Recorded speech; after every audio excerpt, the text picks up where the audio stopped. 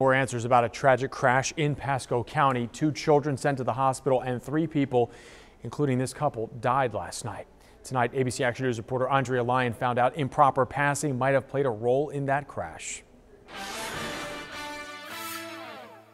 Dennis is the life of the party, no matter where he went. All it took was a matter of seconds. He is a father, his son Landon and his son Tyler, the lights of his life. And Betty Barrett Wilkes' life turned upside down. You'd never expect that he would be killed in a car accident. Her 38-year-old son drove trucks for a living, but this time he was on the road for fun. He never misses a game. Driving home from his son's soccer game, his girlfriend Christina Farmer in the passenger side seat. According to FHP, it was raining hard when another car decided to pass on County Road 54, hitting the Polk County couple head on. Why would you? Why would you pass when it's raining like that? I don't even pass when the sun is out. Troopers say it is a legal passing lane when safe, but at this time it was pouring.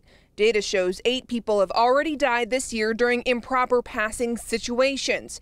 In all of the Tampa Bay area, more than 800 crashes involving drivers who shouldn't have been passing in turn hit another car. It's not worth it.